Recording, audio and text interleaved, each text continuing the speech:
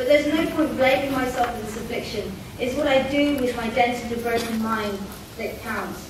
I have suffered from suicidal ideation for decades, and I've managed postpartum psychosis without much medical support. How was this possible? Through art and through creativity. And I faced my own battles since relocating to Malaysia. Since I'm not on medication, I must cycle each day to keep well, and there are not many places that I can cycle safely. But now I've been banned from cycling in my condo, and even though I tried to explain to them my condition, they were like, no, you can't cycle. You wouldn't do this to a disabled person, so why do it to someone with a mental health condition? Sometimes I think I need to wear a t-shirt and say, I have a mental health condition. Please show some compassion, and please get your internet to work, because I feel like I've been deprived of my health.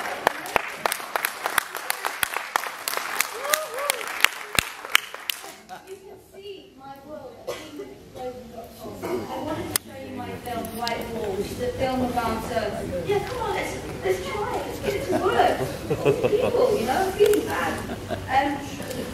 Yeah, but as I deal with a complex mental health condition, I feel that I'm constantly being impeded, you know? I mean, there are days when I can't get out of bed, when I find, you know, my mind feels like it's broken, and that the obstacles seem insurmountable, like the internet. You know? Oh my God. I mean, I might just go into psychosis now. Oh no. It's testing my mental health to the brink. You are doing good. Oh, thank you. Proud of you. Down the internet. But in war-torn regions, people are being denied the basic food, water, education, shelter. Their minds are under siege. Death is the norm. And yet, you know, they survive it because they go into fight and flight mode. I'm constantly in fight or flight mode. I was in fight and flight mode this morning. I was being told to film. I was being told to take photographs. I was like, it's 3 o'clock in the morning. I need to sleep. Well, you're being told, you've got to do this, and you've got to do that, and you've got to do it now. And if you don't do it, you know, you're going to have to jump over the building or off the building. I mean, that's what it's like. It's like warfare in my brain. And yet, like, also, you know, even though the people in Syria and Yemen, they're being bombed, their mental health is collapsing, they still support each other. How? Because they stick together. It's about community. Through compassion, minds can be rebuilt, just as cities and homes and lives can be. So even though you're isolated, and you still got to try to fight your battles, it's much harder. Whoa. So we're not on my website, we're on Instagram. It's disabled right now. Right, can you show that image? Right, that's the image of my son.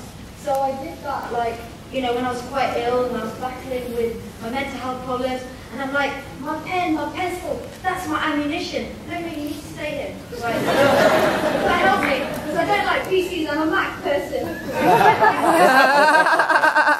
Right. That's me on the bike. So this is like my armor. This is my protection. This is like a disguise. Because actually, I'm like one of those homeless mentally ill people.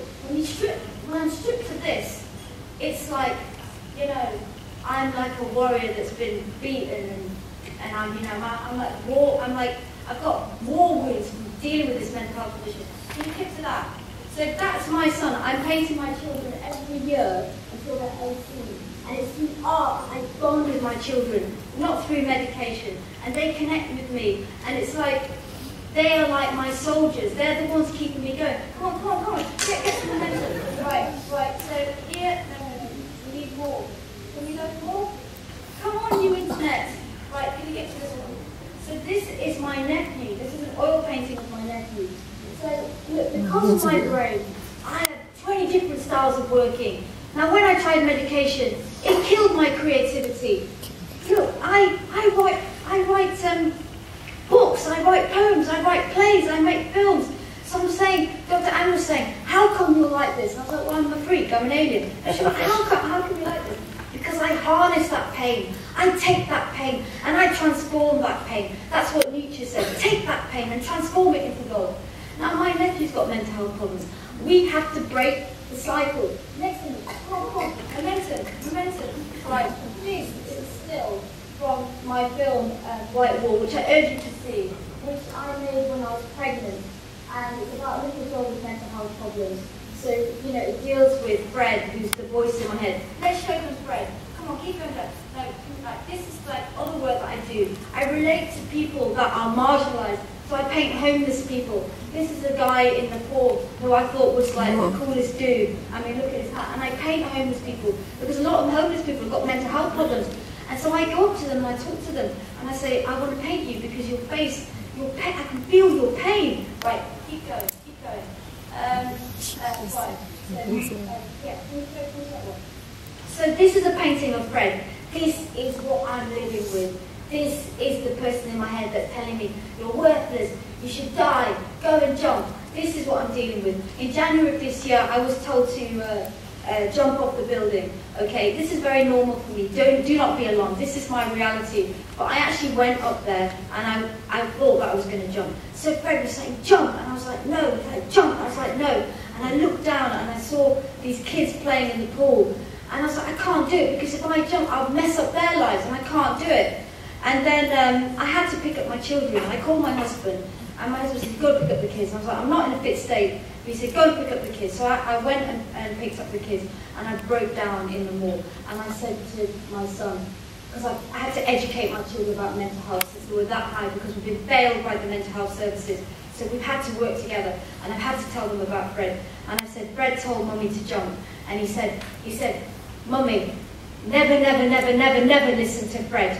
Fred may fire in your head, and we need to find an ice cube to cool your brain down.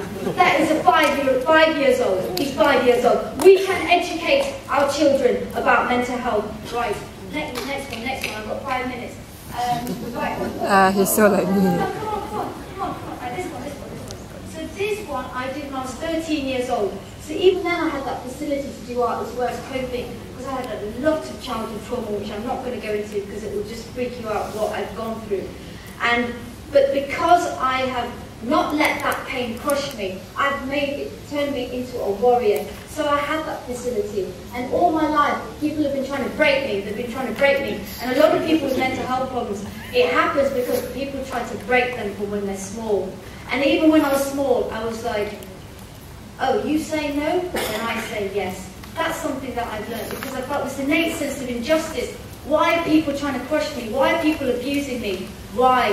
And if we can teach our children to be robust, they will be able to fight this. Next one. I think I've only got a few minutes. I want to show you the scroll. No, I want to show you this. Right. This is a book cover that I did, and it's called A Day in the Mind. So we've been asked, all these people with mental health problems have been asked to write about a day in their head. So I designed this book cover. It was a collaboration with my children. They often choose these little crazy objects and ask me to draw them. Next one, come on. I want people to get into my world. No, up. Stick with me. Right, this one. Since the psychosis, I started writing really small. And yeah, that is my handwriting. Yeah, it's freaky. But that is how I write, and that is because of my brain. But also, I don't want people to read what's coming out of my head. Right, next one. This one. No. Oh yeah, this one. There's too much. That's the thing. There's just too much. This is one of my scary self-portraits. I've been drawing myself since I was 11 years old, and it's showing the different psychological landscapes. The different guises. This one. Right. This is an image from one of my scrolls. It's 30 foot long. This one took 5 years to do. It's an epic piece of work. Next one. No.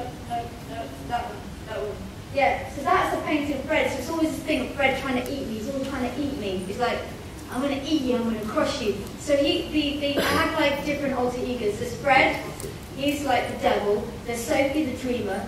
There's Maya the diva, and then there's me, the quiet intellectual. Right, next one. This is a project that I'm doing. It's the 1000 postcard project that I'm doing. Oh, and I've been doing, my children do the squiggles, and then they choose Lego figures and we transform them. Just 2 more images and then I'm done. I want to show you, I also do work about war, because I think a lot of the wars that are going on are caused by internal conflict. So, there's a link. A lot of the people that are committing these atrocities are actually probably mentally ill. So we need to think there's a link between that. last one. Right, no, not that one.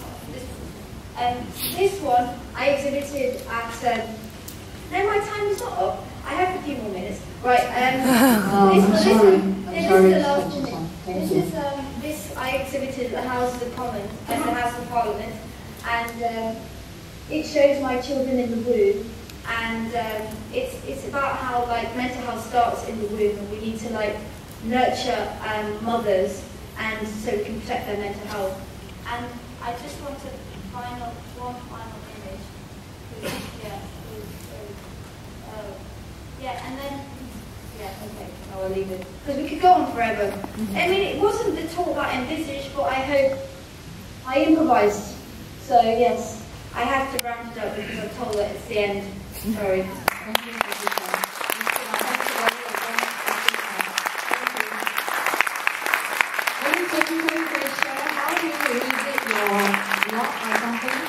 Would you be able to share the address of your blog so that you can visit? It's pigmentexplosion.com. Yeah. And then there's the Instagram, Sanchita 1973. I also write a blog, Art, Motherhood and Madness. I write also for the Huffington Post, and there's also Twitter where I'm also tweeting about mental health. There's a lot. Thank you. Thank you. Yeah. Not to apologize. I mean, when we first